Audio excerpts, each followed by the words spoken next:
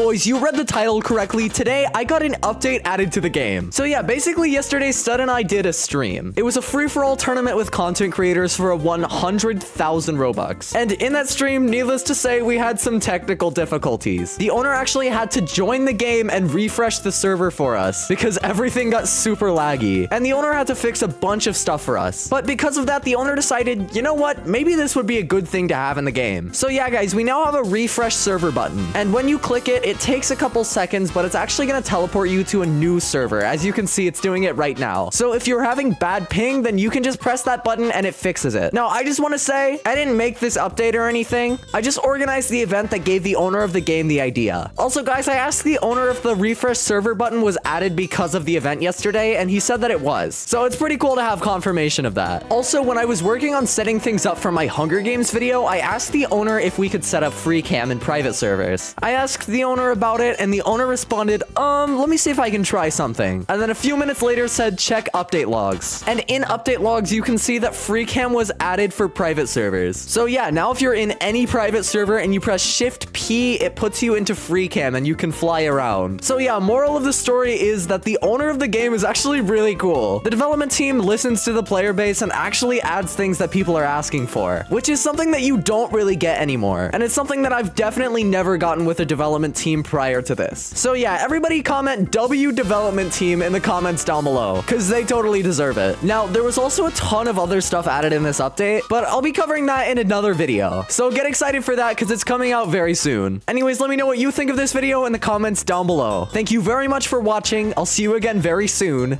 Peace.